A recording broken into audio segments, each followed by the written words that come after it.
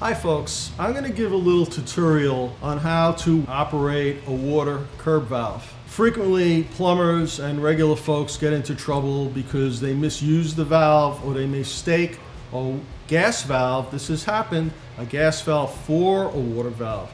Now let's start with that very important fact. Most water valves, but not all water valves, are labeled. It says water. Likewise, most gas valves will say gas on them, but that's not all the time. Another way to be certain you're working on a water valve is water mains, depending on your jurisdiction, are much deeper than gas lines. Gas lines are not going to freeze, water will freeze. So in New York City, a typical water valve, the top of the water valve, would be approximately 4 foot deep, could be 4.5, could be 3.5. So when you put the key in, it's going to go down all the way. Now this has extensions. This is about 3.5 feet, but this has extensions. This is a curb box key for a water valve. Now if you put a curb box key in and it only goes down about 18 inches or 2 feet and the box isn't labeled, I wouldn't touch it because it's probably your gas line. That's a key thing to keep in mind. Now a second thing is there are two types of water curb stops, curb valves if you would have. There is a ball valve that has a slit on top. There is a gate valve that has a nut on top. Just like any ball valve, if it's a slit on top, it's only a quarter turn. Don't think you're going to keep turning it because you'll snap the valve. Now for this type of valve, there are two different types of curb box keys. Curb valve keys.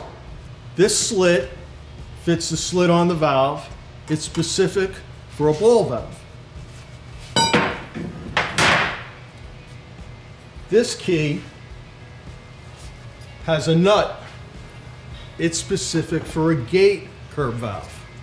And regardless of the size of the gate valve you're working on, the nut size itself is uniform. You don't need different size curb box keys for different size curb valves. Now, lastly, how folks get themselves into trouble. Frequently, when it's a gate curb valve, it hasn't been touched in many years.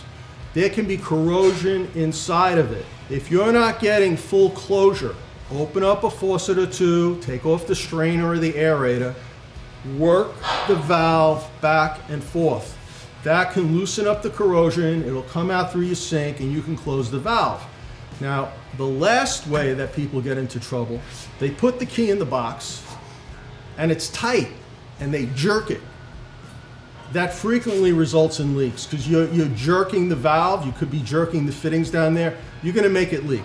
So what you really want to do is get an extension on the handle, a helper, get two of them, right? Now instead of having to jerk the handle here like that, you have leverage. Gently turn it to get it moving and gently close it. If you exert force, you can also snap the stem on the valve. You'll have no water or you'll have an inoperable curb valve and then you have to do a fairly major repair. I hope that helps you out there.